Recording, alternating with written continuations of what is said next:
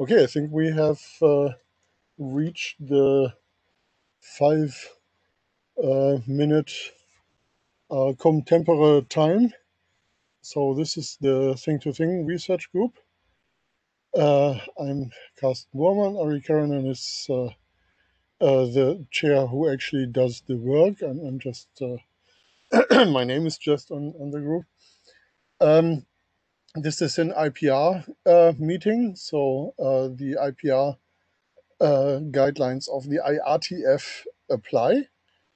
And there are some more detailed Note well slides that I assume you have seen. So we have IPR disclosure rules that apply if you are talking about some technology and know that there are some patent claims to it, then you have to tell, or you can choose just to not to talk about the technology.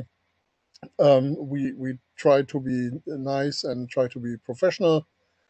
Yeah, maybe it bears repeating that this is an IRTF meeting, so we are not forging standards here. We are trying to talk about research that may be useful for forging standards or for other purposes. We are also not an organization that has liaisons in any formal sense, but of course doing research means that you talk to a lot of people. So do we have, the blue sheet is in the CodeMD notes, which maybe you can send around to the chat once more for people who came late. Thank you. Do we have note takers?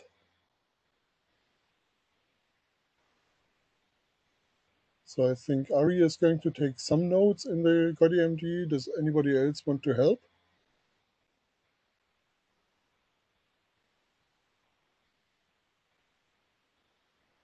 So everyone is free to participate in the note taking. This CodeMD is open for anyone to update. So feel free to jump in whenever you feel like it. Yes, and don't just feel free, but actually do. This is an IETF CodeMD, so if you want to log in, you can do this using data tracker, but I think the document is free for all to edit, right? I'm not seeing that at the moment.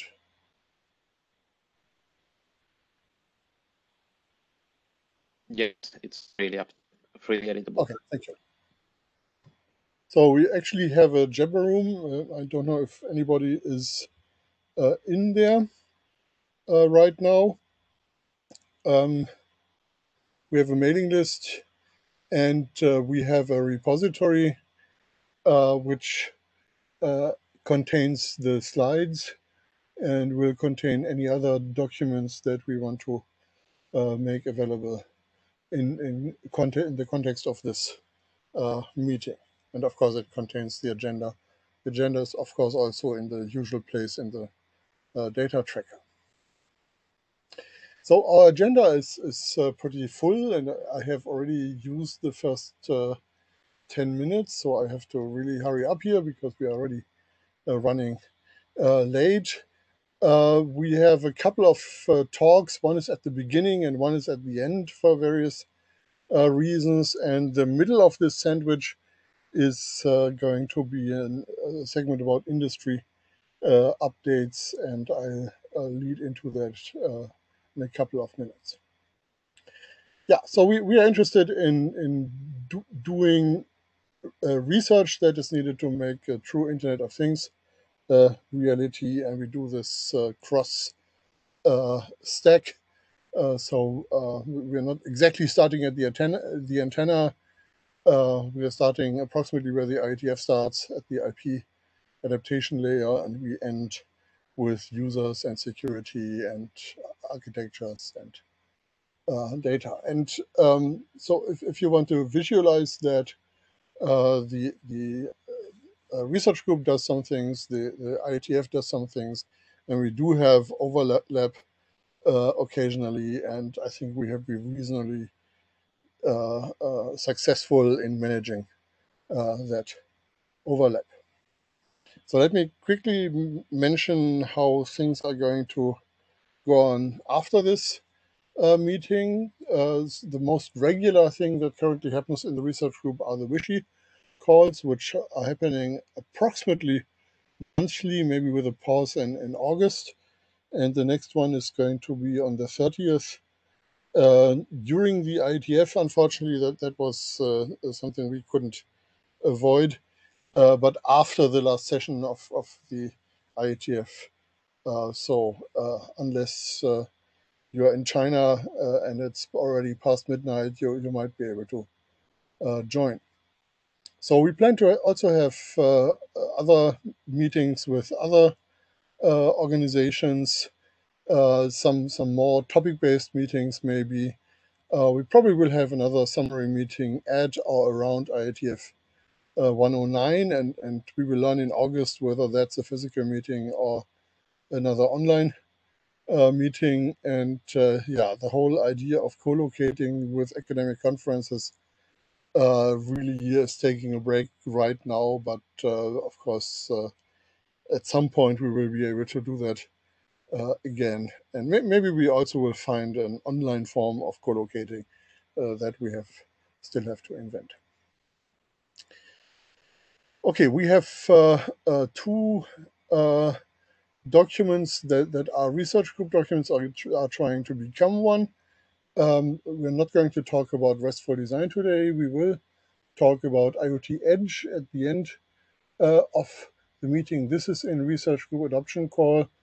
So if you have an opinion on this, please send a message to the mailing list.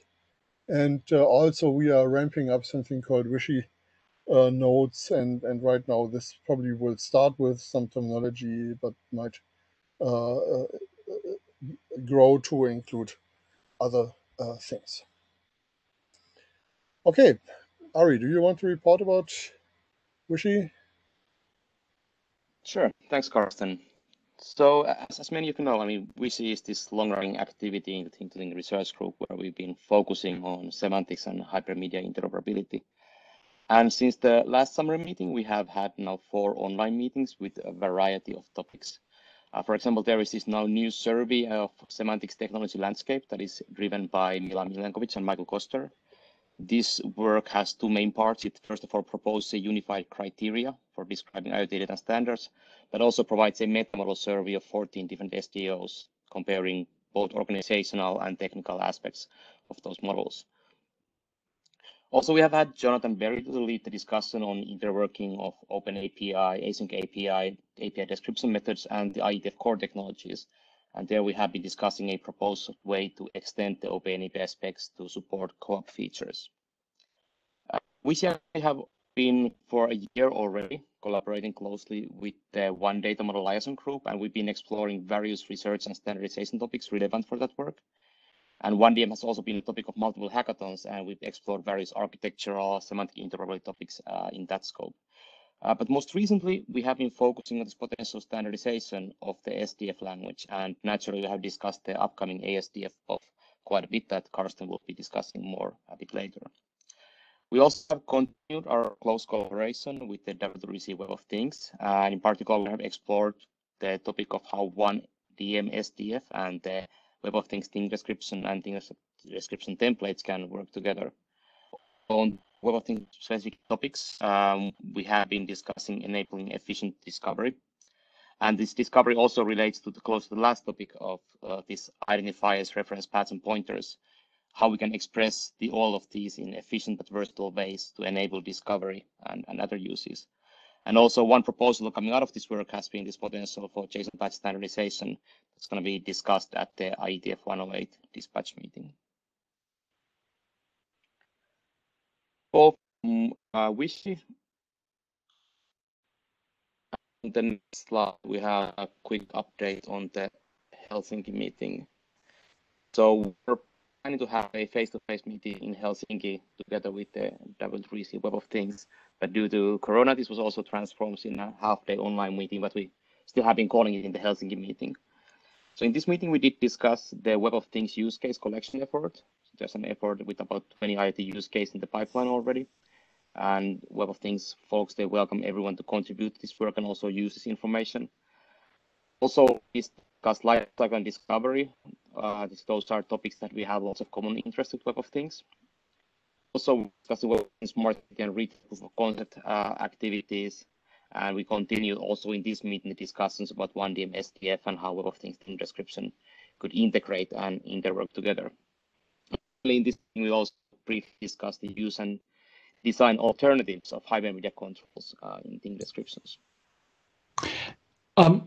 Ari, there are minutes taken for the workshop. Can we maybe put a link to those minutes into these minutes so people can easily find them? Absolutely. I think that also then links to the archived presentations and so forth. That's a good idea. I should say some of these are definitely ongoing. We have a very active discussion going on right now about hybrid media controls, for example. That if you're interested in that topic, it relates also to dynamic TDs versus static TDs.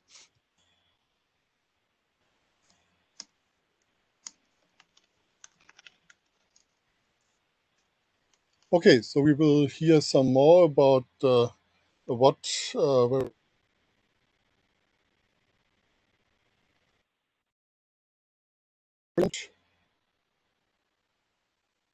Yes. Okay, so the next, after the introduction and the reports, the next talk will be some work on bringing Web of Things TSN and OPC UA together. Matthias, do you want to start to talk? Yeah, sure. Thanks, Karsten. So yeah, this is a follow-up of a work that I presented in Singapore when the world was normal. And it's in this category of semantics-driven connectivity. And we now filled out some details and basically wrote it up together in a paper that's going to appear in the IoT conference in September this year. And it's about bringing deterministic industrial networking to the W3C Web of Things using TSN and OPC UA. Next slide, please. So for the background, industrial IoT usually requires something like deterministic networking or some special properties that can be controlled through the whole stack. And the main part here is that the applications get some QoS guarantees from the whole protocol stack. And that mainly led to this plethora of field buses that you can find in industrial environments. Noteworthy there, it's like 94% wired. Wireless has a small part here. Luckily, it's going from just wires to something that is Ethernet based, but it's still all different and not really compatible.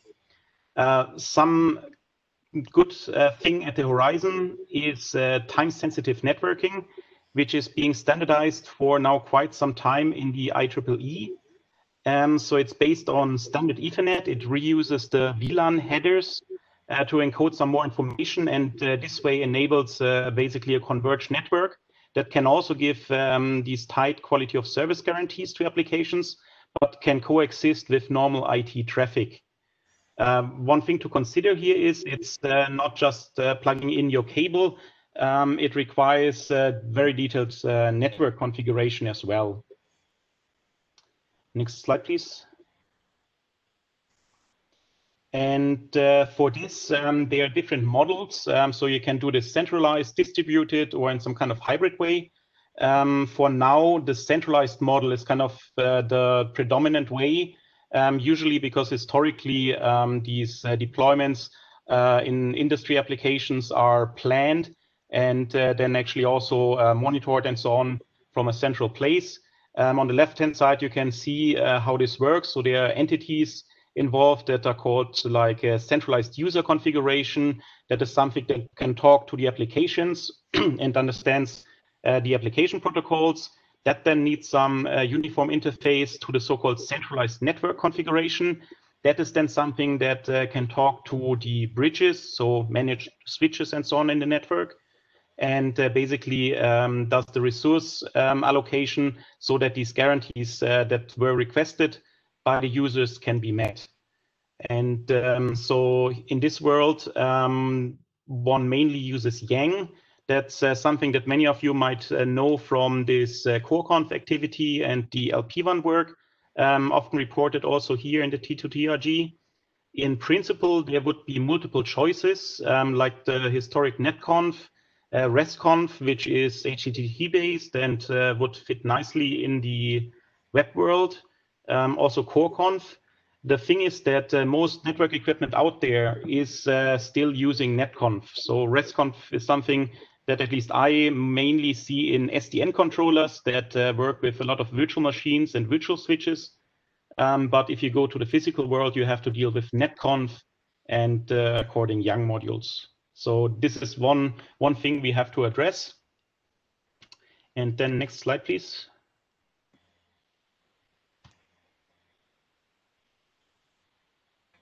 Then the other part to address is how it looks at the application layer.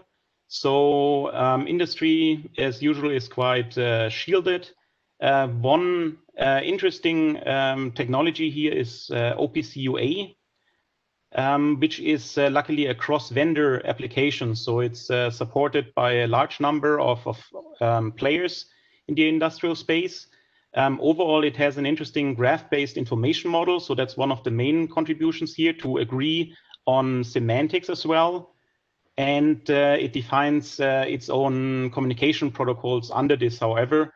It's mainly used as special binary format that can be used either as a client server, and now slowly coming up in products is a PubSub version of this that can have different bindings for cloud connectivity, for instance, MQTT, AMQP, but to use it locally, it also works over UDP or directly over layer 2. So the most OPC-UA applications at the moment, they take care of management and monitoring of such applications. However, on the right-hand side, what is currently ongoing work is the so-called field level communications for OPC-UA, which then extends this ecosystem to actually be able to also cover the controllers and end devices in the field. And to enable real-time applications, it integrates this time-sensitive networking that I just mentioned and tries to provide a full stack for this. Next slide, please. So to give you a rough idea, on the left-hand side, you see a screenshot from one of the tools. It uses this graph-based model that I mentioned. In this tool, you can actually also browse through the data that is available on controllers, for instance. And it then has so-called nodes that are quite similar to resources, which is a good starting point if you want to include this in the Web of Things environment. So you can see on the left-hand side, under value, there's this ns equals 2, which is a namespace. So actually they use URIs, but they convert it to integers, and then follows a node identifier, in this case a string, this hello world. And with this you can identify a node or a resource. And a different is that they are strict node classes. So unlike resources, which could be anything, there are only certain classes of resources possible with OPC-UA. And there are some more things that make it a bit less compatible with the web. For instance, the references in OPC-UA are bidirectional. There's support for bitmap data types. They define word sizes, so you have to know if it's a 16-bit integer or a 32-bit integer, unsigned, and so on. So things that were actually already solved in the web, but still used in these kind of partially low-level applications. Good. Next slide, please. The last ingredient is the Web of Things. I don't think I have to tell this group anything more about this. So it's using this overall ecosystem that mainly focuses it integrating different application domains. So for instance, industrial automation with the building automation or energy management. And this is why we want to bring the time-sensitive networking and OPC UA also in this scope. Next slide, please. Good. So what do we really want to achieve? I just summarized, and how should it look like? Next slide, please. So on the left-hand side, you see what we call a servient, which is like the Web of Things software stack that is able to run applications that are written against the scripting API, and what runtime then handles these abstractions and is able to communicate with so-called protocol bindings, here colored in green. And here, basically what we did is we provided two bindings, one for OPC UA, for the operational part, and netconf for the network configuration. And the overall flow works like this. So on the right-hand side, I think I can't use my mouse or anything. You see the devices. They would all get a thing description, but we also provide a quality of service vocabulary. So those can be annotated with the capabilities what these devices can provide. So how fast they could send data, how quickly they could receive data, and some other properties. And this then has to be combined with the QoS requirements on the left-hand side of, for instance, a controller application. So only this application actually knows what cycle times, so meaning how often does a control loop have to be triggered, how often sensor data has to arrive. This is defined by the application, and it must match that to the capabilities of these things. And with this, it can then basically request a network configuration that would suit this controller application that has to talk to certain devices. The concept here is that the controller app can talk through Web of Things interfaces, so basically by consuming a virtual thing here. The TSN scheduler app, which can also run on a servient. That scheduler app then basically calculates from the requirements, so which communication is required, network configuration, then pushes this out through the netconf binding, so basically talks to these switches. Sometimes it's actually also end devices that support this protocol and are configured this way. And if this is successful, it will respond positively to the controller app, which then can start operation through OPC UA. Good. And in the next slides, I will present the building blocks that we provided. So one I mentioned is this vocabulary for quality of service. This is a summary table. I think it goes a bit into too much detail if I now explain all these vocabularies. This is something that I would love to follow up with some experts on the one hand side in the semantic modeling area. On the other hand, also with people who do quality of service for other projects or technologies. So not only TSN, but there could be other mechanisms. And if these actually apply also to these other technologies. Good. Next slide, please. The other concept is basically that you also have to annotate things with capability terms. So for, as I already mentioned, like min cycle, how fast can it process data? What is the minimum cycle? The maximum cycle to receive that.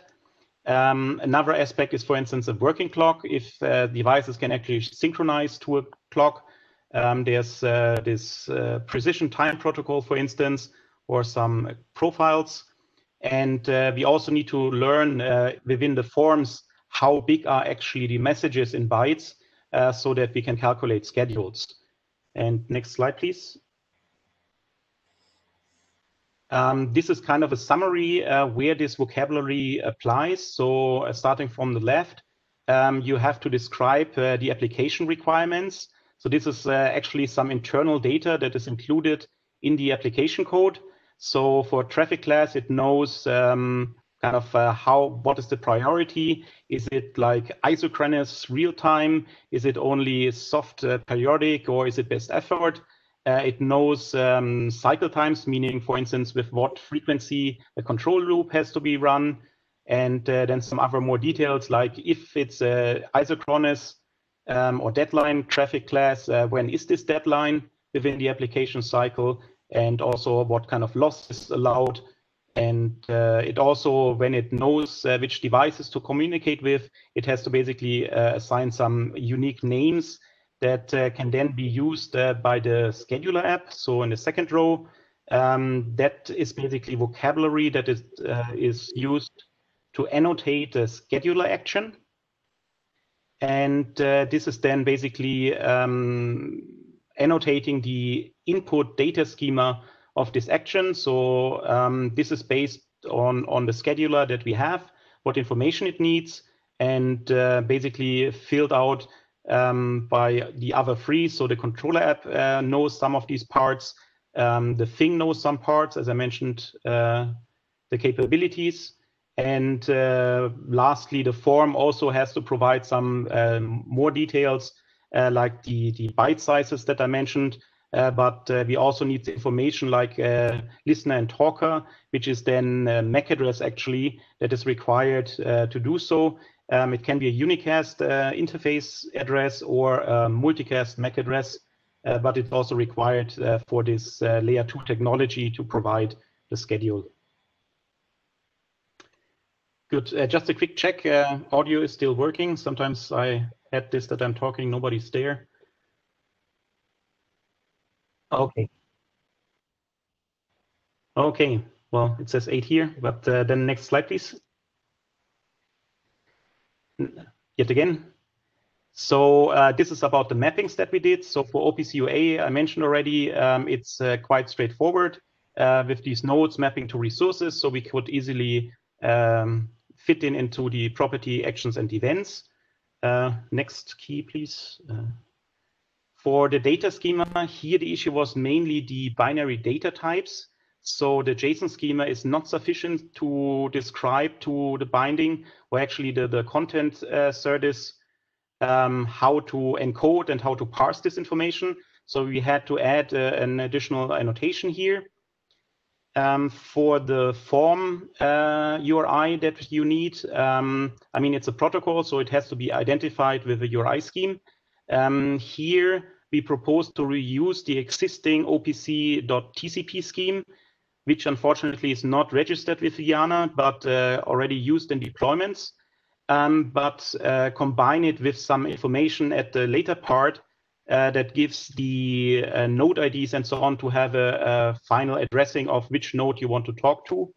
And we stuck to the notation with the semicolon that is already used in all the OPC UA tooling, instead of converting this to something HTTP local, because it's its own scheme, so it can define the mechanism behind it. And we stuck with what is already familiar to OPC people. Content type, you need some. There's nothing registered, so at the moment we are basically working with an experimental one, but it would basically describe this UA binary encoding, and can then call the right content service to parse this to the JSON used by what applications. Next slide, please. For the netconf binding, to make it quick, luckily there is RESTconf, which already defines a lot of things and eased basically to have netconf be compatible with the RESTful approach we find in the Web of Things. Two takeaways maybe. So one, for the data schema, you encounter the issue with XML-based features. So if you have these XML node attributes that are not supported by JSON, we somehow need the mechanism to express them in the JSON schema-based data schema. And we did this through additional annotations that you basically use a complex structure and you say some of these fields are actually attributes for this object. And so the containing node and not child nodes or members in JSON terms.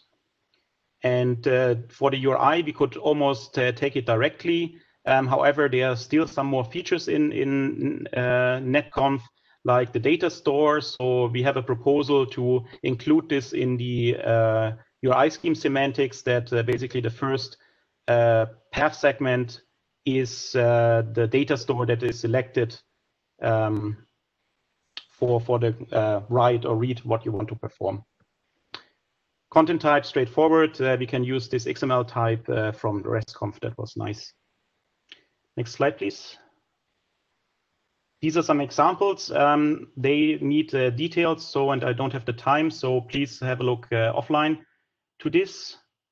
And on the next slide, or slides, I want to conclude. I don't have nice pictures because our lab was in lockdown. However, on the next slide, I have a nice video that hopefully works.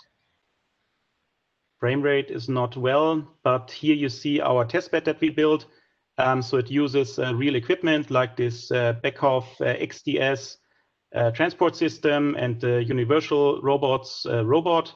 And it's basically these levers that you see.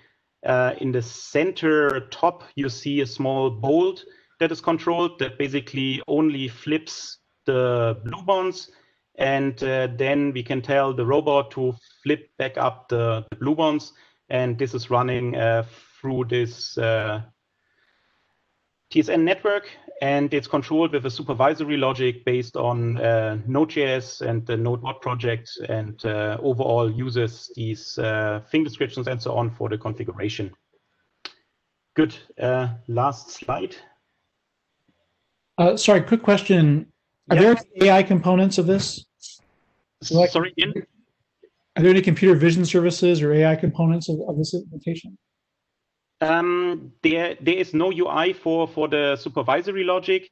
There are some other things that are included, but not, yeah, they are separate technology for different purposes, like a digital twin or something like this. Okay.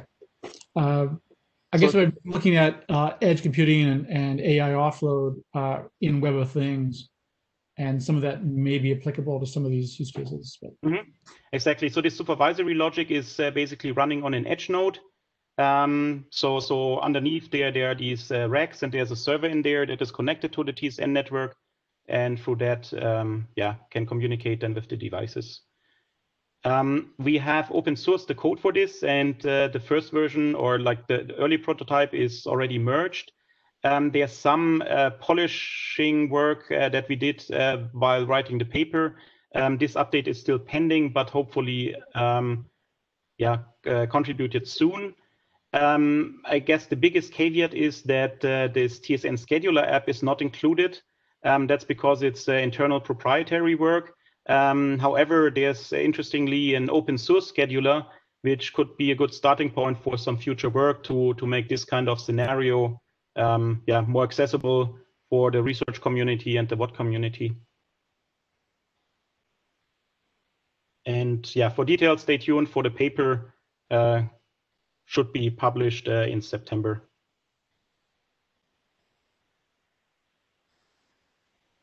Thank you.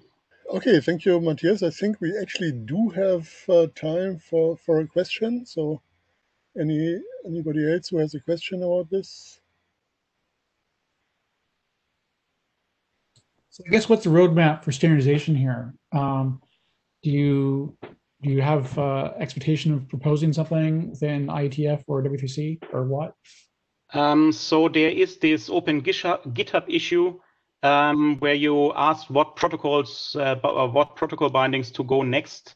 We're actually planning to put a preprint on this archive website and submit it there, and then through this activity continue there. Okay. Currently, I'm not pushing this toward IEEE or these folks because they are more conservative and currently are fully busy with their own extensions. Yeah. Okay. So we'll see. I guess the WAT protocol bindings is the next step then. Exactly. So especially, I think there was some more interest in OPC UA. One limitation that I mentioned, or sorry, it's only on the slides. We started out with the client-server architecture at the moment because the node OPCUA implementation that we use doesn't support PubSub yet. I'm working with a C implementation of this. So we have to see if we can get the PubSub working somehow in a bot stack. I think another orthogonal issue here is the data modeling problems that you ran into. It seems like, you know, we should revisit and push harder on JSON schema and its improvements to deal with these issues officially, in an official way.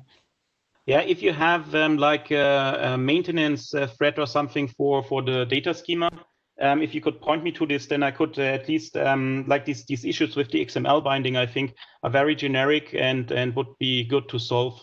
Yeah, it's been my to-do list forever, and we need to pull in Henry Andrews and have a conversation. Yeah.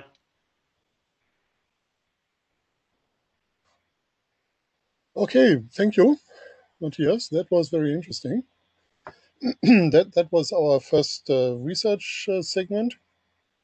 And now I would like to start the industry updates segment. And of course, the question is, this is a research group, so why do we have industry updates? And the observation, of course, is that in the IoT space, you can invent a lot of things, but if it doesn't make it into industry products and industry standards, it's going to be less useful. There are lots of SEOs out there that do interesting things, but their communication often is oriented at decision makers and cannot be understood by engineers. Hidden behind the press releases, there may be some interesting technical innovations, and we're trying to uncover them, and in particular uncover the research questions that really came up here.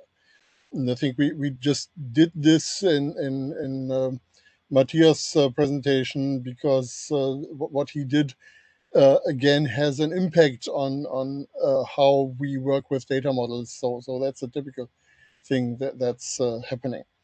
So we are planning to have short segments about industry updates in all future summary meetings. This time it's kind of trying to cover the whole space, which is why we have so many of those. Maybe next time it will be more focused on some specific items.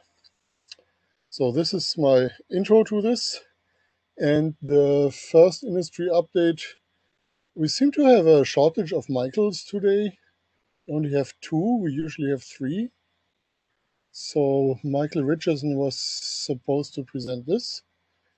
So maybe we can just go to the next Michael. Michael Costa, can you do the Sure, I'm here. Yeah, I'm ready. So, yeah, advance slide, please. Great. So, really, I have updates on a couple of activities. The one that maybe not be so familiar with the details would be Project CHIP, Connected Home over IP in the Zigbee Alliance. And just to summarize that, don't really have a lot of detail, but I can take a few questions. Basically, the players in smart home, the commercial players in smart home all got together and kind of took over the Zigbee Alliance, if you will, to create this Project CHIP specification. And the idea is to bring IP protocol networks to smart home. So it's focused on delivering smart home connectivity over Wi-Fi thread and an IP over BLE system, since a lot of these devices have BLE. We add that as a transport. So basically, though, this is basically the push for common IP connectivity in smart homes. I guess I probably should have thought about a little more technical detail, but it's not really, there isn't really a good architecture spec. It's really being done with a sort of a code first design document based approach. So there's an open source design. There's basically an open source repo that you can go to and look at and see everything that's been contributed by the different companies. Loader code has been contributed by Silicon Labs since the data model part, the part that we're interested in, is basically going to follow the Zigbee data model. So essentially, there are a couple of ways that Zigbee is opening up their data model. One is through this chip project and the open sourcing of the embedded stack that processes the data model elements in the meta model, and the data models themselves. The cluster library, as it's called, the Zigbee cluster library, is now published as open source using the BSD3 clause license. So all of the, it's an XML format right now, but there are basically, as you'll hear later, ways of translating that we're working on. So Project Chip is being contributed to by all of these companies, and many companies, actually many vendors. Too many to even list. There are about 200 companies signed up, 20 or 30 really strong contributors. We have a simple demo that just became operational, which is basically a little hello world, a little echo. I think you can turn a light on and off, basically, or a simulated light on and off with a light switch. So it's sort of a proximal network demo with switch connecting to a light. I didn't really get into it, but I said interoperability over IP networks. It sort of focuses on being able to have a smart home with proximal network and devices directly interacting with maybe hubs where applications, more complex applications run, but also the internet at large. It isn't really restricted to just the smart home, but it really is, and I didn't really make a big point of this, but the last bullet, it's about certifying devices. So it's not really about network standards the way we think about them in IETF. This is about being able to run a bunch of certification tests and qualify a device for conformance and for interoperability. So in addition to the historical Zigbee mission of device conformance and more of a business focused, this project chip is definitely more customer focused and focused on delivering interoperable devices, so that the whole stack, it's a whole stack approach, but using pieces from wherever we can get them. We're currently debating incorporation of CBOR as the wire format for data as opposed to TLVs, and so we're doing a little bit of a trade-off around that question right now, for example. Right. So any questions, comments? Oh, okay, either it's not that interesting or I did a good job of summarizing. Let's go on to the one data model. Next slide, please.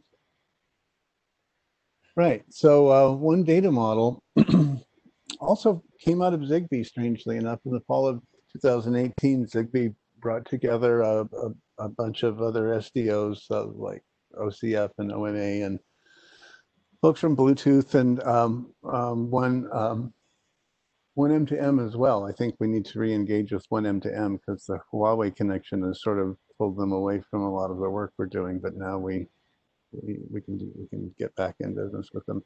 So one M2M and some of these other associations, they got together and sort of listed their top issues, and really lack of a common data model was really something that everyone said was holding things back. So one data model was sort of started as an industry liaison group, all these STOs and vendors and some invited experts to look at this problem. And originally, I think it was thought that Zigbee had a data model and OCF had a data model, meaning that there were already a bunch of definitions for things like thermostats and lights and switches and door locks, and that maybe people could just adopt one of those. But that didn't happen. There wasn't any one of these models that really anyone else wanted to adopt. They're all very, very close held to their organizations, and some of them are more general than others, but they didn't really have the use case coverage. So what the group decided to do was go off and create a common language and a common meta model first that can express all of these other IoT data models. as a way of basically ultimately driving convergence from diverse models. So rather than just down selecting on one model that already existed and building on that, this became an effort of converging across industry, really, even including some of these energy and microgrid verticals like SunSpec that currently has a Modbus model, bunch of Modbus register definitions for solar inverters and stuff, but they want to use one data model as well. So we have a language, and basically it's based on defining common classes of affordance that allow you to build semantic type definitions on top of that. And it's aligned with the Web of Things model in this respect, the thing description model. It's aligned with the work we're doing in IoT schema. And it's also, earlier Karsten mentioned this sort of cross 14 different standards and how they all model things. And there's a sort of a common alignment that we're taking advantage there in one data model that use these common classes of affordances. So we're not really modeling internal behaviors and all of that. We're really starting to focus on these common classes of affordances. How do you turn the light on and off, and how do you dim it, and how do you find out what the temperature is, and what are all the semantic types of data? So it's about interoperability, but at a more abstract level. Next slide, please. Yeah. So where we are with that is our phase one is nominally complete. The language will, of course, always evolve, but we have a language that we think is stable enough to be able to create a bunch of models, and we've indeed done that. We have about 200 model definitions, mostly from OMA and OCF, but also a few examples from Zigbee and Bluetooth Mesh, and more examples coming along the way for things like field buses and the SunSpec stuff and BCUA, hopefully, and things like that. One of the things we did accomplish, and I said that originally these folks all got together under liaison agreement because they're used to working in a patent pool type arrangement where they kind of share intellectual property. But what we quickly realized is we didn't want to have these data models carry any intellectual property with them. They're just data models. So we basically got all of the organizations to agree to publish their data models, at least using the SDF format, the one data model language format, under the BSD 3 clause open source license. So phase two, pardon me, where we're looking at data model consolidation and organizations coming and publishing their models and getting the interaction going to sort of create some common basis for modeling. And again, this is diverse transfer layer protocols. So we're really working at the layer above transfer layers. We need protocol bindings, but that's out of scope. But we're working on consolidating just these models. So since everyone's agreed to publish under BSD 3 clause, we're going to open up the group to a broader participation based on an open source contribution model as opposed to a liaison model. We'll probably keep the liaison for a core group of people to be able to maybe do some long-term planning and governance and stuff, but we're not going to operate under any kind of a closed IP anymore. It's all going to be just BSD 3 clause. So we built public-facing website and content, and we're basically open for business, if you will. We want to. We don't really have all of our procedures and policies in place, but we do want to get people to start help us with the next development of the language, bring more use cases, bring more models. That's basically where we are right now. That's what I have for 1DM. Questions, comments?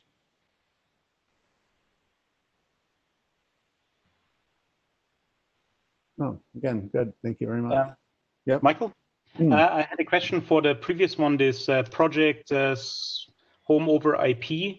I wasn't sure if I missed like a preceding slide. Is there a proper name or some what's Okay, so project, yeah, the proper name, that's an interesting question. We're calling it Project CHIP, CHIP, connecting home over IP, but that's just a working project name. There's going to be an actual trademark name for the protocol that's going to be the brand name. So CHIP isn't the brand name, it's just the working project name. But Okay, but also Huawei is now a member of Zigbee, and Huawei is now involved in Project CHIP, so your colleagues may be able to share more information. Okay, so but there's no landing page yet or something like this? Well, there's a little bit, but it's the open source repo. This is really an open source project, and if you really want to know how it's going, you can. The start here is pretty much the repository. I can send you some pointers as well. Okay, thank you. Yeah, thank you. Thank you, Michael. And I think we will return to 1DM when I talk about the ASDF buff. So maybe we can have more questions that come up there. So Project CHIP is certainly interesting, and we will need to track what's going on in there. So the next thing on the agenda is OMA SpecWorks. Travis, are you there? I am. Can you guys hear me?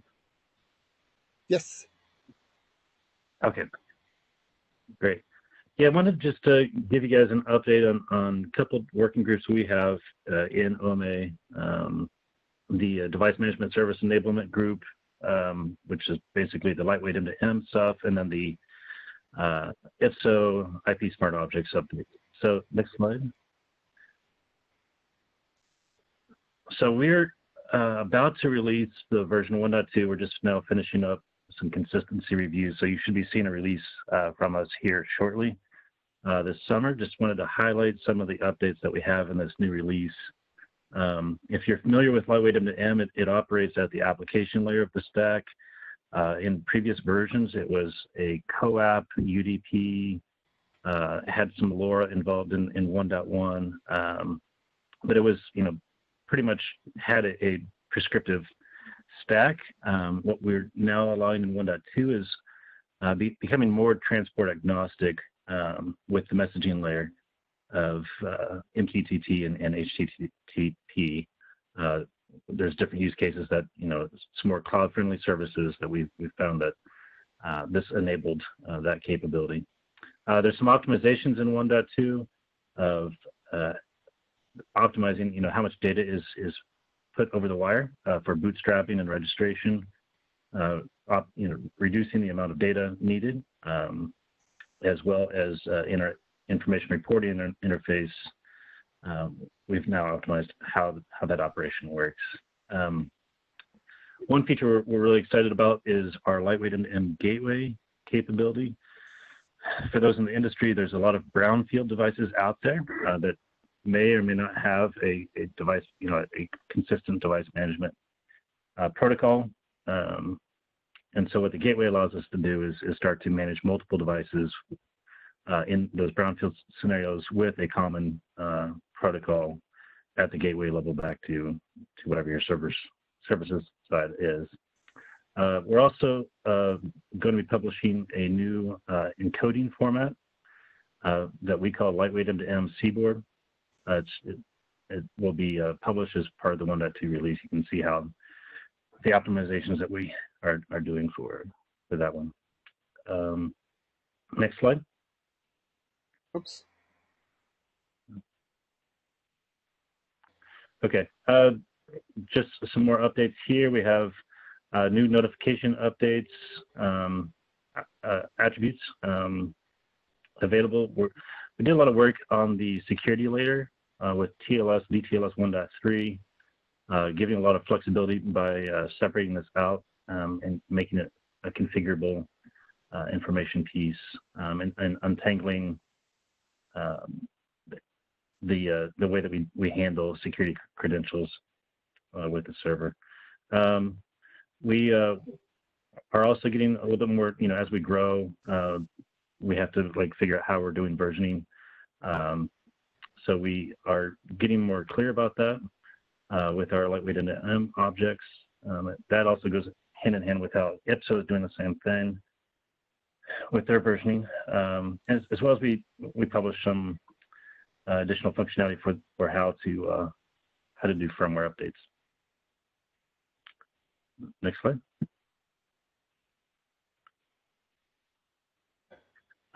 So Leishan and Wakama are kind of the Eclipse IoT group's reference open source implementations. So if you guys want to go check it out, it's an easy way to see how this works and get your hands on with what's out there. Next slide. So this is on the IPSO side of things. So here you can see the stack. Where IPSO fits is at the data model layer.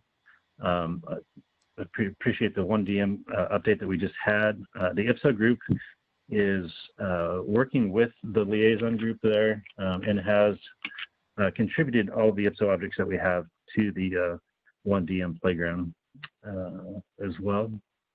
You can go to the next slide.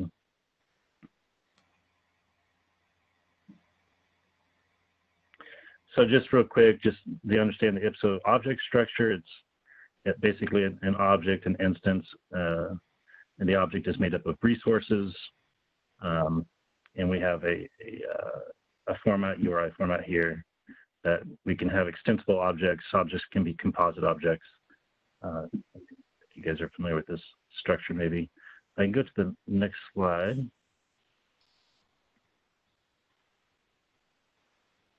So here's a number of objects that are made up of resources that are some examples, or they are published and shared with 1DM. And we have object IDs for these objects. If you go to the next slide, you'll see those objects are made up of reusable resources. So this is at the lower sensor level or individual resource level. And so really encouraging the object definitions to use these reusable resources, and we want to grow this where possible. But leveraging a lot of the stuff that we have in 1DM, CNML definitions for these resources. IPSO's point of view is we want to create IPSO IP smart objects that can work with our lightweight M2M management, but we really want to follow whatever the broader industry adoption standards are. I think this 1DM effort is really interesting to us. We don't want to be declaring a particular way to do this. We want to find a broader consensus, and that's kind of our approach to this. Next slide. So we have published some tools from the group. So there's some open source projects and scripts to get your hands on what it means to create and validate an IPSO smart object. So whether you're working in C, JavaScript, or there's an interesting one with BIPSO for BLE characteristics. Here's just for your reference, a way to look at the IPSO registry as well as the scripts to interact and publish your own objects here. So that's all I have. Any questions for us? So those links on the slides can all be followed, so we can see where BIPSO is done and so on. Yes. Okay.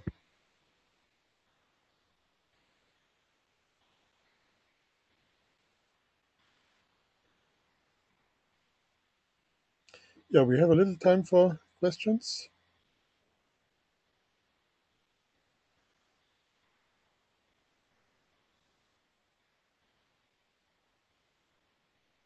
Okay, I think the fun part will be to see how this all then comes together in the 1DM context. So I'm looking forward to that. But we already have 100 or so IPSO models in the 1DM playground. So much of the work has already been done, which is encouraging. It's worth pointing out that there are open source tools now that automatically convert between the IPSO XML and SDF and back and forth, and also the OMA models that more or less automate the conversion. Maybe you're going to talk about that in the SDF part, but I thought it'd be a good point to point that out.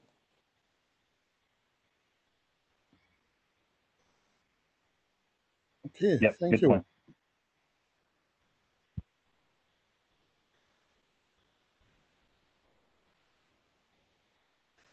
So I'm looking for Wouter, who doesn't seem to have himself free from his previous meeting yet. Wouter is sharing a meeting, has been sharing a meeting in the previous hour, so it's sometimes hard to get rid of that. So I think we're going to skip this part here and go right to the W3C segment, which I don't have slides for. Michael, how do you want to do that? Yes, so if you look in the minutes, you'll see that basically I've linked to the face-to-face slides. I'm just going to share my screen if it's okay.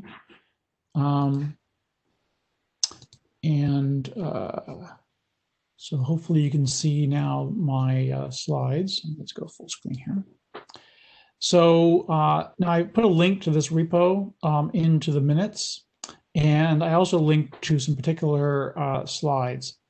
So I think that of interest to this group is probably the topics on security, discovery, and probably a life cycle in particular, but also I think profiles and of course thing description are likely to be of interest.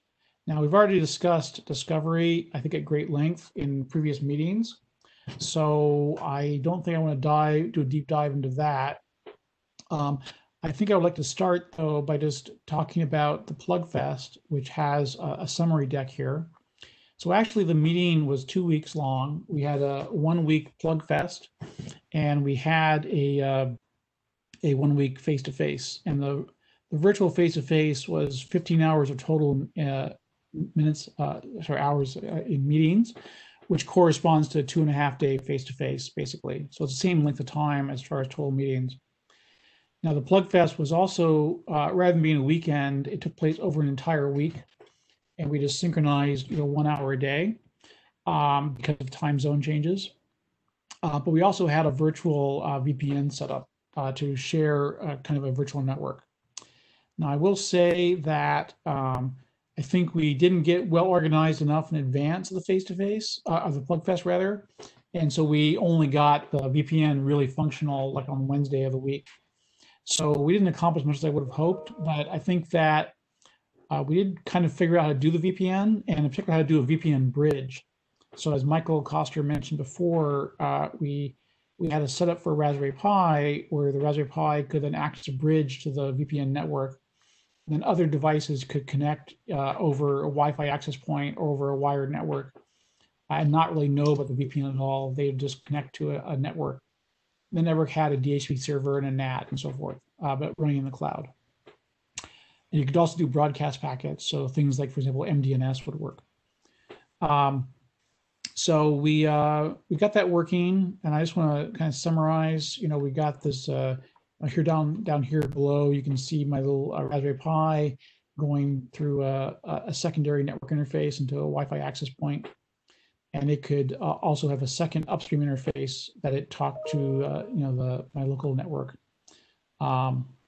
And so that was all working.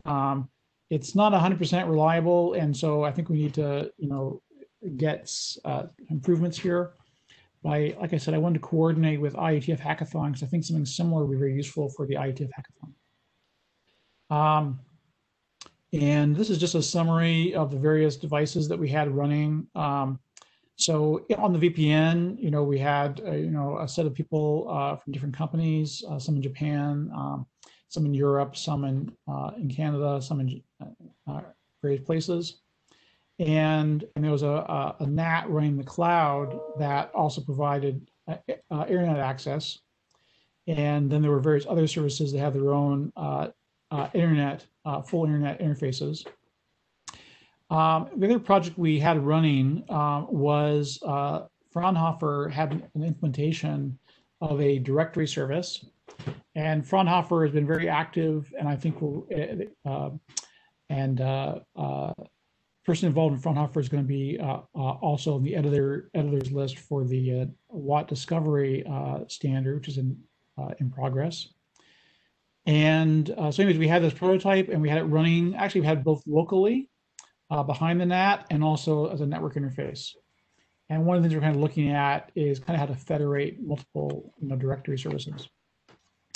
But we had TDs for devices getting registered with this.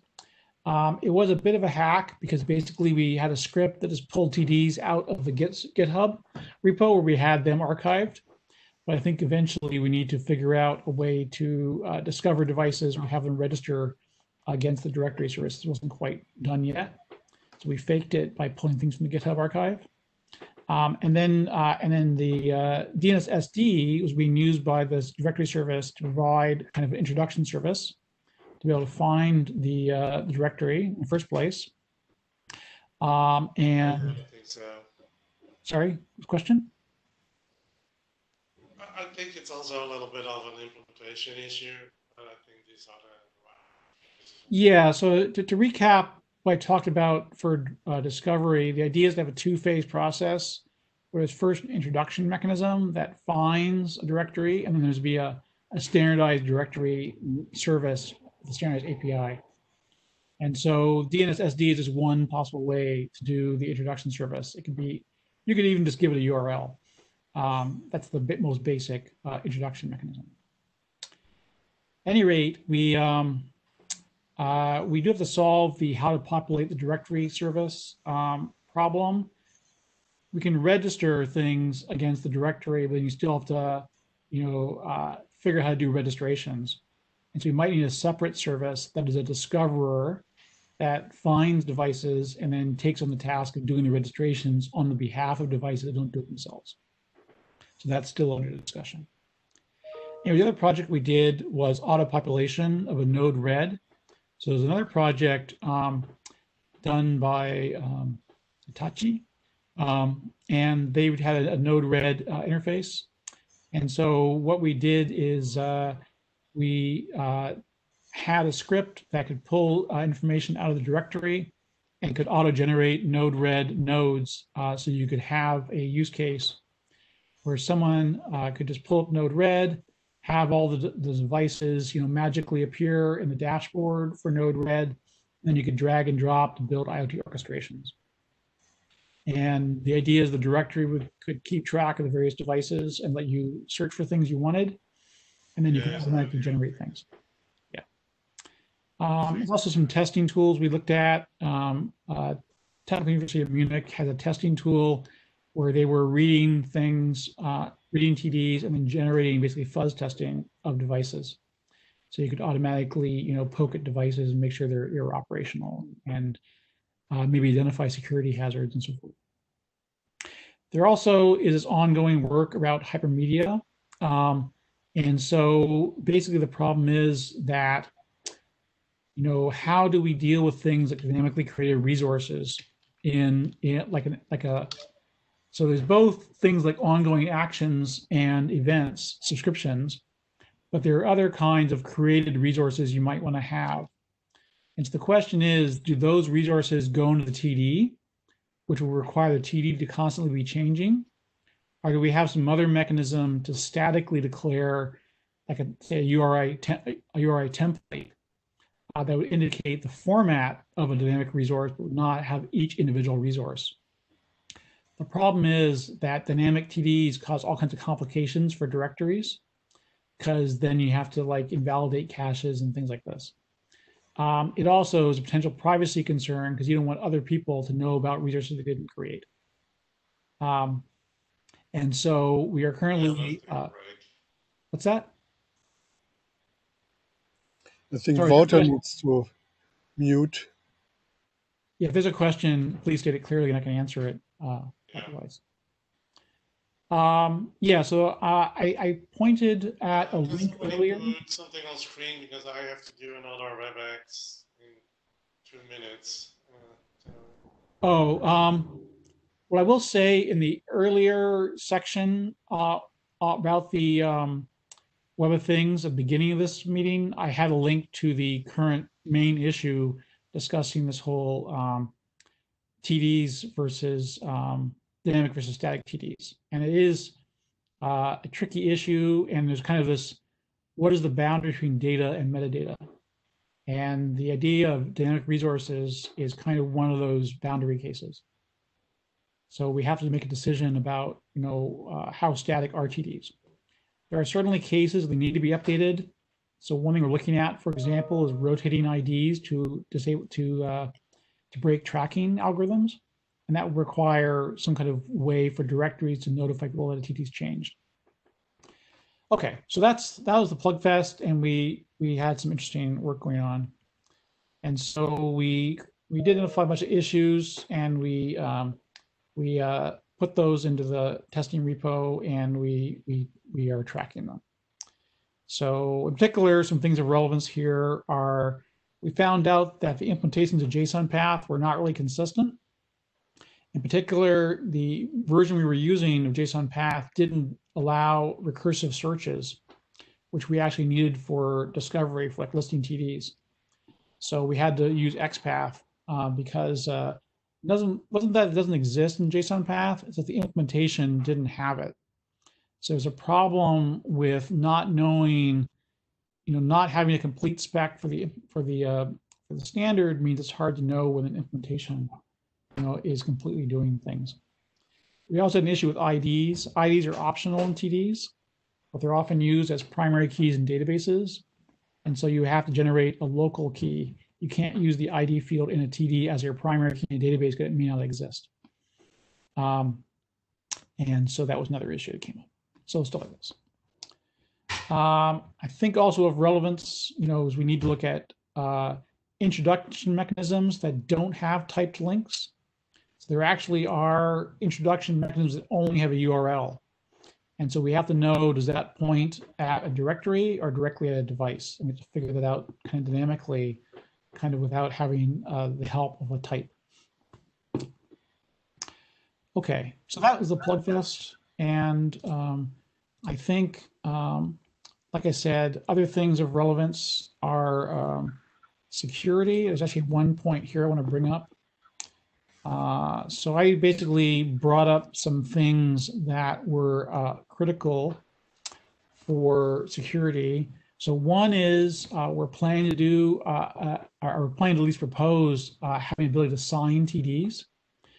So we want to be able to have basically a proof section based on JSON-LD proofs that would allow us to maintain the integrity of TDs. And actually, DIDs can also have encrypted IDs that do like a hash of the content, so you can avoid having to change things. This has implications for whether or not TDs can be updated, because if we hash the content of a TD and then we update it, then it changes the ID. And if we sign TDs, there's actually a mechanism for doing proof chaining that we'd have to use there, but it's basically, signing TDs is basically a blockchain type idea. So we do want to have some way though of locking down the content of TDs. The other big topic has been OAuth 2, and we very recently posted a update to TDs. So right now the spec only has the code flow, but it turns out OAuth 2 actually requires, human interaction for granting authorizations and so forth. And so there are cases where you don't want to do that. And there's also an IETF spec for a device flow, which is kind of designed for IoT devices. There's also two OAuth flows that have been deprecated. And so we didn't want to necessarily, we had a discussion whether we included that in the TD spec or not. What's currently on the table is we will not include by default the deprecated flows, implicit and password. We will include core, client, and device. and device being the kind of new one. You can still use the old deprecated flows if you really have to, but you have to include an extension vocabulary to do so.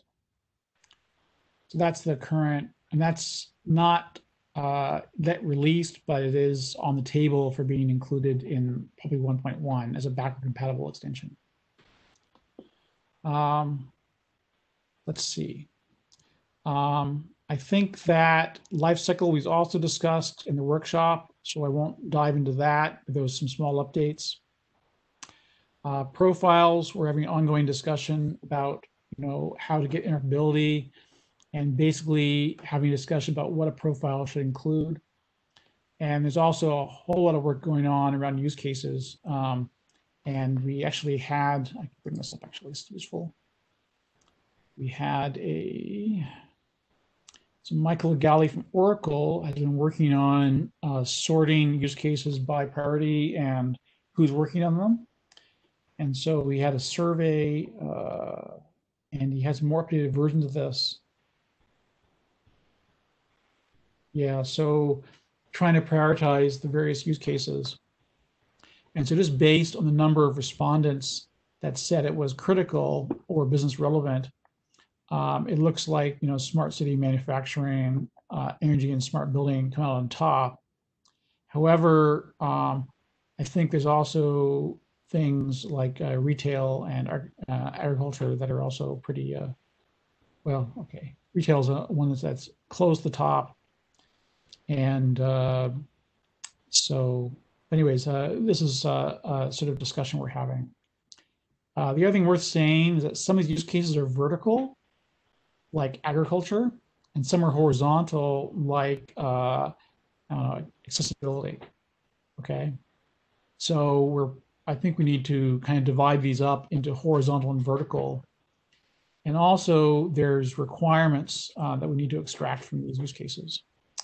And there's also some things in flight. There's some more agricultural things coming online. There is some stuff on edge computing that is in flight. And there's some smart city related stuff and retail related stuff that's in flight. And then there's these horizontal ones. Okay, so that's use cases. And I think, thing description had some updates as well. And, this is mostly, these slides mostly go through. So right now we're basically in cleanup phase, trying to clean up some issues that are ambiguous or confusing or underspecified and get to 1.1. I think one discussion there is if we do, sorry, someone has wind chimes going. Well, actually, that are cowbells, and those come on when we are at the end of the time allocation for a slot. Okay, I'm done then. That's all I wanted to stop. So great. So we have the pointer to that presentation in the notes, I hope. Well, yes. So I have pointers to the entire repo, and then I have points to some particular ones that I looked at. Yeah, so just follow up and you can see all the details as you wish. Okay. Thank you. Any quick questions before we go to the next item?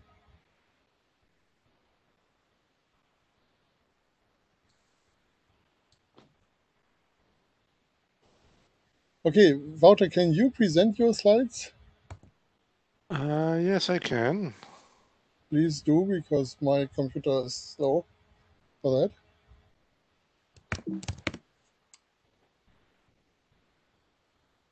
Now we see a It's slow. Hey, it has to come through probably the US and then back. So happy to present something that happened in OCF. So I did not use the whole all spanning in what OCF means. And that is very, very recently, because it's only something like a week ago that we released a new version called 2.2.0. And what is very new is that we now have an a spec called OCF Cloud API for Cloud Services. What does that do? Well, if you see a little bit to the right, the diagram, if you're talking about IoT, you're talking about things like device-to-device communication. That was already there from the beginning. Then we started to talk about bridging. So basically that you have other devices, other ecosystems where you can talk to. So we have a complete bridging architecture. Then, of course, you have the use cases that you have a smartphone IP connected and you want to talk to your home. And so you want to do something with remote access through a cloud service. So then cloud technology is born.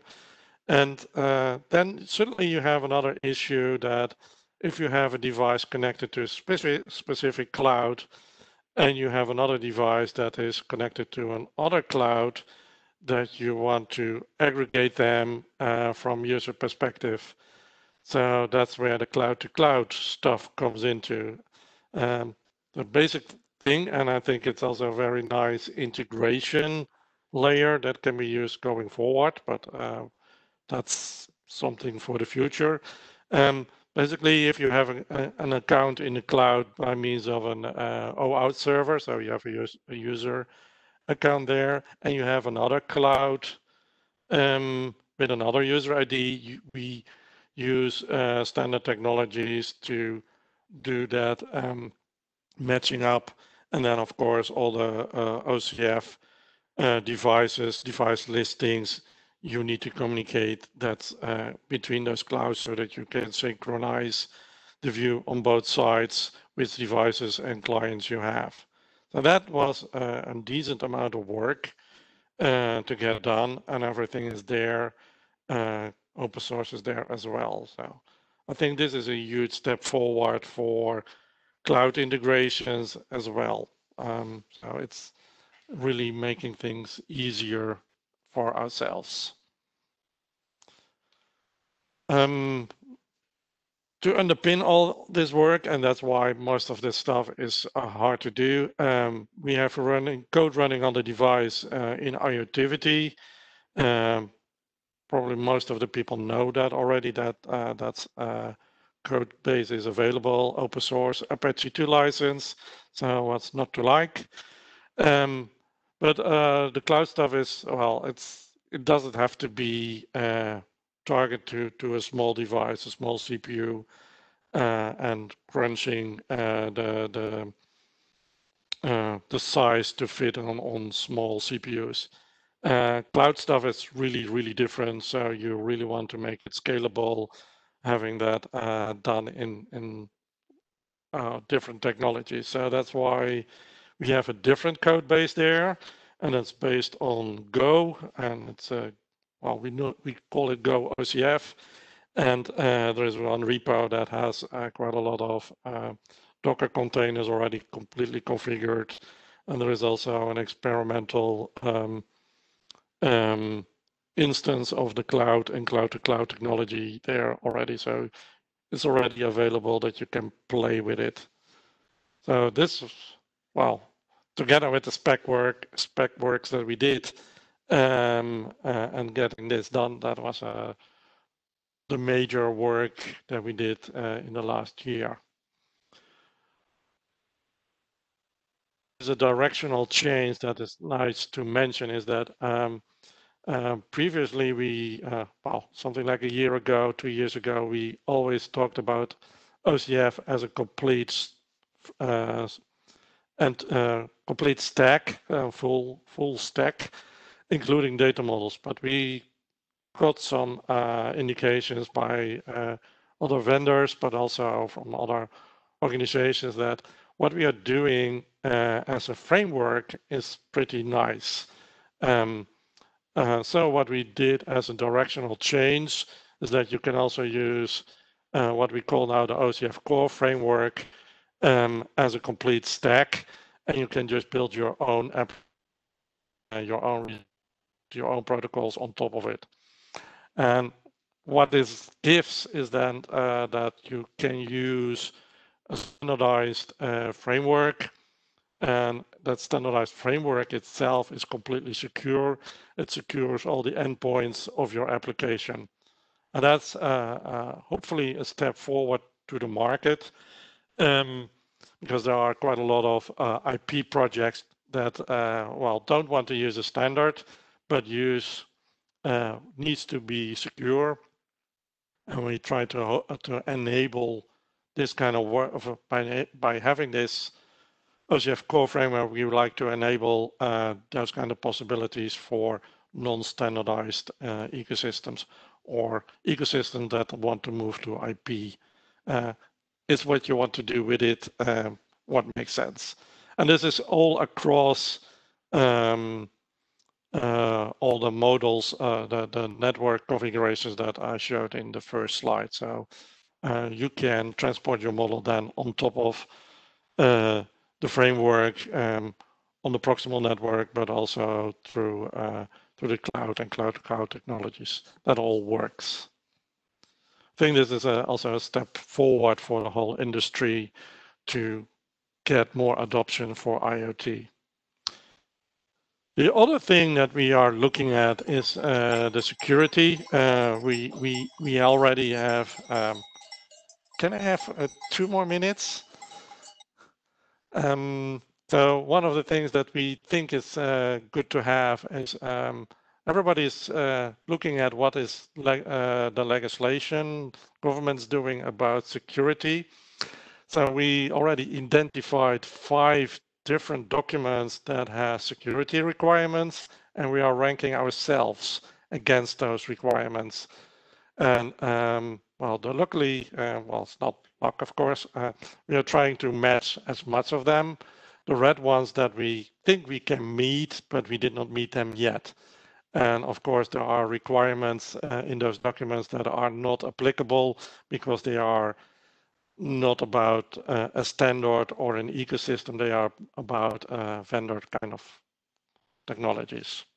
So I think this is also a step forward in recognizing that we are looking at what the legislation organizational-wise is doing, that we are trying to meet their challenges that I see. And the last slide. So one of the things that we are doing quite a bit is cooperation with other standards. So recently, IP Bliss has been announced. That is a cooperation between BACnet, thread organization, Zigbee, and KNX and OCF to move forward in building automation that everybody wants to use IP. So that's a huge thing because KNX and BACnet are known to have not yet to be there on IP. So they are saying that they want to move to IP is a big thing. That OCF is there is well, a minor thing because we are already IP based. So from that perspective, as a directional setting, IP Bliss will do good for IoT as a whole, that everything will move to IP.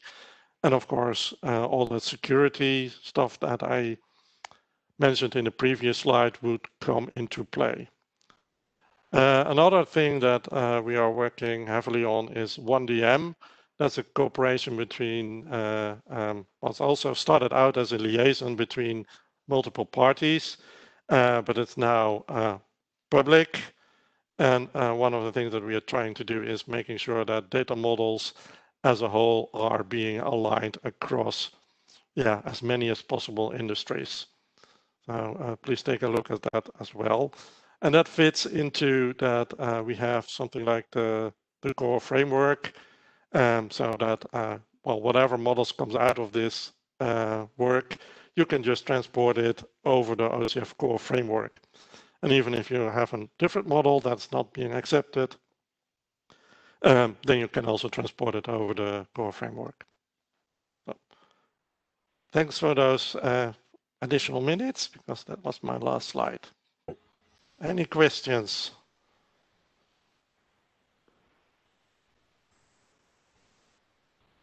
I would have one, Matthias, this IP Bliss, is this like a continuation of Fairhair, or how do these two relate? No, it's not a continuation of Fairhair. Fairhair was a separate organization, but it was very IPR friendly because IPR did not exist there. IP Bliss is really a liaison between those organizations, and it's we are saying that it's marketing, but of course it will do technical things going forward. It's mainly getting everybody on the network and making sure that the coexistence of those different application protocols will exist, but it's not coexistent. It is then leverage each other so that you can use OCF together with BACnet, together with KNX, what the best way of doing is. So one thing that we did in 1DM is looking at the different organizations and where they were good at. And basically in IP Bliss, we will do probably the same thing in what is good and what is where an organization is good in, and use and try to push that and leverage that as much as possible. But it's definitely not a continuation of Fairhair. But yeah, the principles that were written down in Fairhair probably would apply. Mm-hmm. Okay, thanks.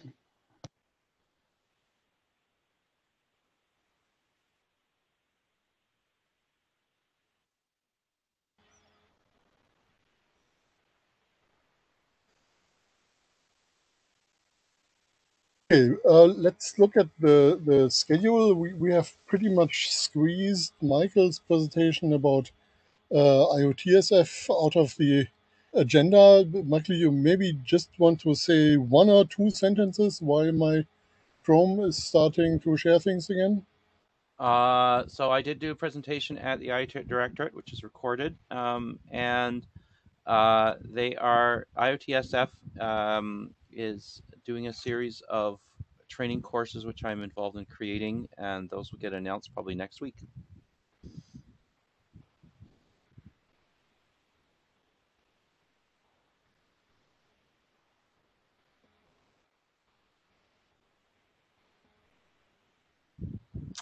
And they also have some work on supply chain security, but it is still very, very young.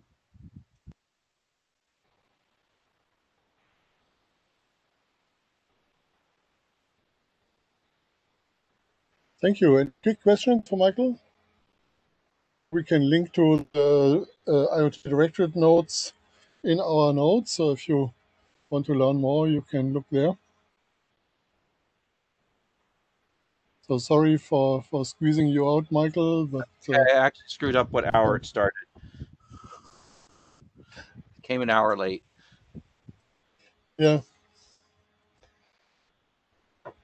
I think we can have a more detailed discussion of IOTSF next time we meet. So thank you for that. And let me quickly point to the ASDF BOF that is happening at the IETF 108. And I think we have talked about 1D, and the interesting thing from an IETF point of view is that there have been a few people pointing to 1DM repeatedly over time, but because 1DM tried to avoid being that 15th standard and really wanted to operate as a liaison organization, they haven't done the press releases and all this stuff that competing organizations usually do. So they were essentially running in stealth mode for a year, and now we have a little problem because a lot of people in the IETF don't know about that, at least those people who haven't been to research group meetings where we have talked about 1DM. So 3 days ago, 1DM finally decided to actually do the coming out, and there is now a website, 1dm.org, that has a lot of information. And I'm saying this because 1DM essentially has done three things that are of note. One is the agreement on a legal model that Michael talked about, that everything is done based on BSD3 clause and so on. We are not doing this old IPR heavy way of doing things that has already killed other organizations. The second thing is we have a common specification format, and this is really what the BOF will be about. And the third thing is we have started to collect a couple hundred contributed data models. Right now there are 4 SDOs in there. I hope there will be other SDOs soon. So we are trying to show that the mechanisms actually work. 1DM spent a lot of time about pressure testing the specification, which is really just trying to convert data models into the common format and see whether we can express what we want. Now, SDF has been released as a 1.0, but it's not yet complete. It doesn't have all the features. It doesn't have all the normative specificity that we want from a standard and so on. So the question is, who actually does the work of leading SDF 1.0 forward to a standard? And that's actually something that 1DM thinks could be done in the IETF. So the IETF would define the format, but would not really be working a lot on doing data models. I mean, I don't want to completely exclude that this ever happens, that the IETF thinks it's useful to have data models defined in SDF, in particular when it comes to network management, that might actually happen. But IETF would then be one of the blue boxes down there, blue-green boxes, ecosystem 1, ecosystem 2, that are contributing to the area where 1DM really is about harmonizing the data models. So this is the idea, and the BOF is happening Tuesday in 12 days. It's called ASDF, Semantic Definition Format. It's a non-working group forming BOF because some people thought we need to have this dialogue about what 1DM and SDF and all the other SDOs in this space are about, and whether we even can find a way to work together, a common process that is not stuck in some IPR issues. And I think we are in a very good position right now due to the work that 1DM did, but we have to complete that and get people talking to each other. So this is the objective of the BOF, and I would hope that we can get people from all kinds of organizations coming in and explain how they are trying to work together using this semantic definition format, and how IETF could do its part in completing the specification. Any questions about that?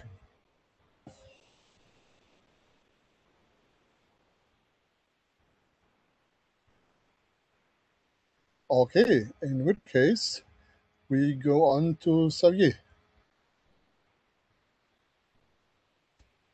Thank you, Karsten. Yeah. So, hi. So, I'd like to present our progress on the draft IoT Edge Computing Challenges and Functions on behalf of my co-authors. So, could you please go to the next slide? Thank you. So I will not go over the history of the draft. It's just here for reference and to show that basically this work started 2 years ago, and it evolved quite a lot.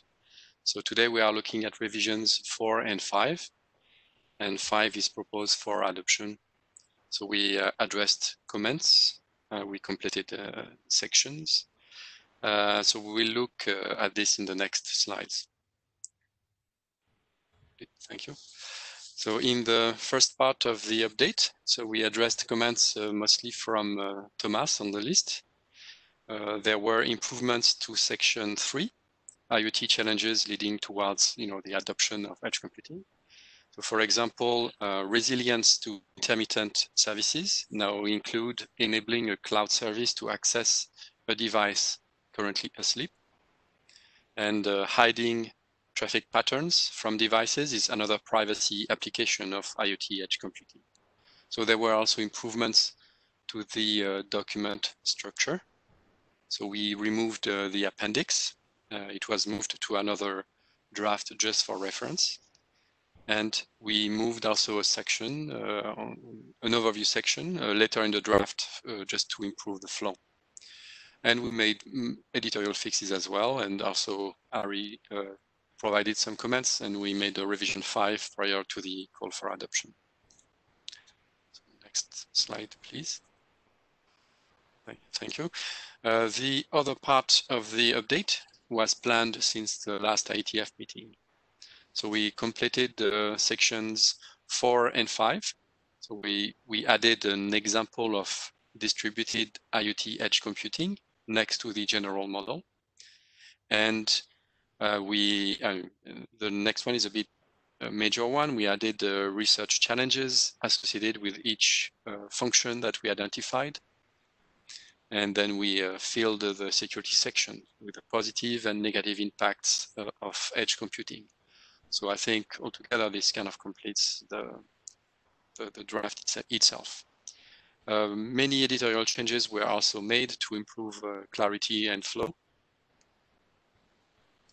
And in the next slide, we'll, since there is a call for adoption for this draft, I just would like to give a quick overview of what is in the document so that you can see if you are interested in looking at it and waiting in the mailing list. So after the introduction, we have a background section covering IoT, cloud computing, edge computing, and with a few use cases. And the core is really of the document. That's really section 3 and 4. So in section 3, we cover IoT challenges leading towards the adoption of edge computing. We have challenges that are time sensitivity, uplink cost, resilience to intermittent connectivity, and privacy and security. So those are based on earlier work made in the T2TRG research group before we started the draft. I think Yves and Dirk were involved in this. Then section 4 describes IoT edge computing functions. So it starts with an overview of the current use of IoT edge computing based on a review of current standard research and industry projects, which is now in the separate draft. And also it has a very simple general model that we use basically to introduce a list of functions or components. And those are organized in the 3 groups, OEM, functional, and application. So this classification is for, really for clarity only. Different systems or system designs may couple those functions in various ways. So here we are not prescribing one particular system design, but really trying to cover the different types of functions that you may find in IoT edge computing systems. There is also a short discussion on simulation in emulation environments and security considerations. So in conclusion, the last slide, thank you. We believe, at least the co-authors believe, that the draft is now complete. So in conclusion, it really introduces IoT edge computing, and it describes why we need it. So that's the first part. And also it describes a simple architecture model. It lists major functions and associated research challenges. So as a conclusion, we think it provides context for future work in this area in IETF to be used as a reference, and also to provide some context on how future work basically relates to other parts. Right, so a good review which was made since last IETF helped fixing some issues with the flow and reduce the size of the draft. And so now we propose a draft for adoption. And if you are interested, please review and provide some feedback on the list. So, thank you. And Karsten, back to you. Thank you, Xavier. So are there any questions about what Xavier presented? So we have the adoption call running, so you can respond to the research group adoption call. When is it running out? Does anyone remember? I think we get the 2 weeks started on Monday, so we can have to go. I have a question at this point. Good. Hi, Xavier. Hi, how are you? I'm doing good. There was the last email about the call for adoption of this draft, and it was mentioned that in the end, it's also interested to hear about further reviews. So I wanted to know if there are still places for open comments in these documents, or only minor editorial changes. Oh, thank you for the question. I mean, I think that here the call is for adoption by the research group, which means it will change in the future. That is basically, instead of being driven by the authors, it becomes driven by the group. And as a personal,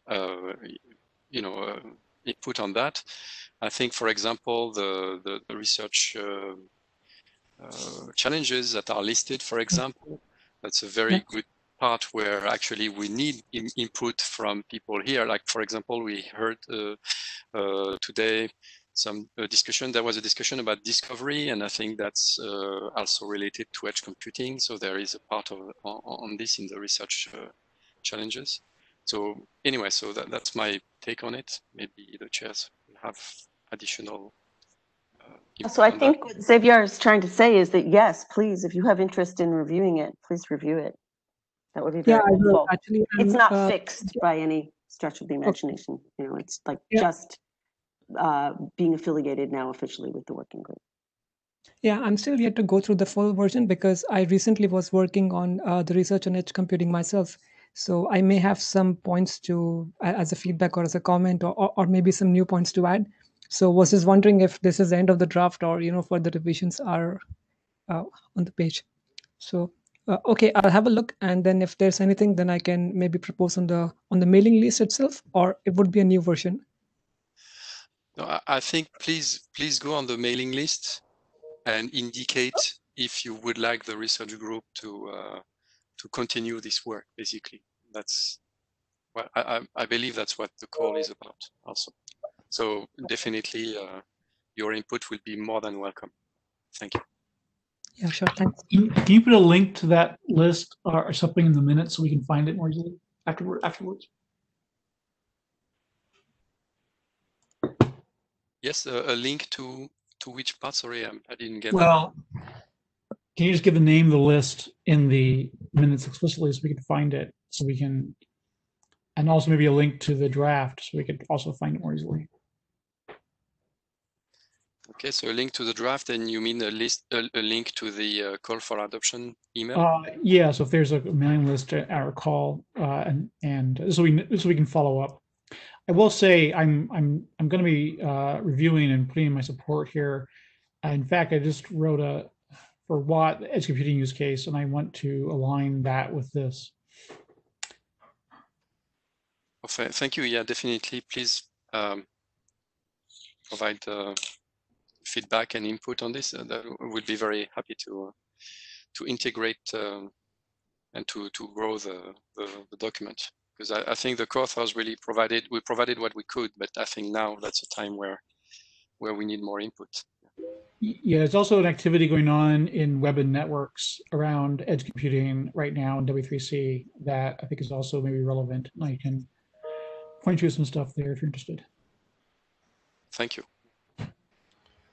So just to throw up a few more things that people might want to think about. The questions that came up in previous discussions of this focused on two questions that I think we will continue discussing when this becomes a research group document, and we can start thinking more about it now. One question was whether edge computing actually is a sharp technical term, or is it actually just a marketing term? And there are maybe one or more concepts behind that trying to get out that would apply beyond where the marketing term edge computing works. So I don't want an answer right now. I just want to throw up the question. So I think that's one of the things that we try to do in a research group, really sharpen the terminology and understand what the terminology implies and does not imply, and how it can be useful on a technical level. And the other thing was that the Kutscher had a nice outrageous opinion talk a while ago where he came up with a number of requirements that really must be met for edge computing to actually happen, to be widely deployed. And I think that's also something that we might want to pick up and discuss in more detail. What are the success factors here? And of course, the success factors are not all technical. Some of them are actually very much commercial. But I think it's a good idea to think about those as well, so we don't have a nicely structured item of work that is not being used anywhere. So these were these would be the two things where I would like to see more input and reviews and in the discussion on the mailing list. Any other comments?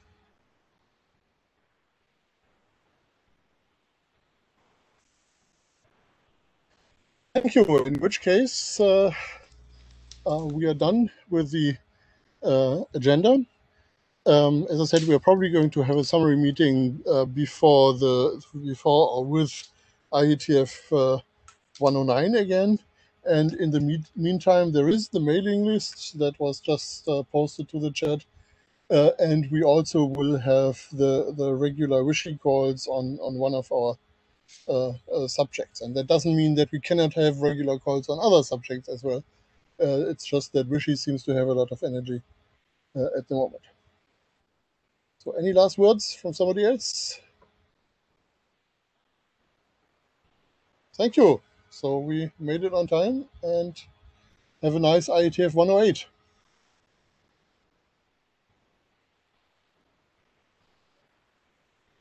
Thanks. Bye-bye. Bye-bye. Thanks. Bye. Okay, everyone. Bye. Thank you. Bye.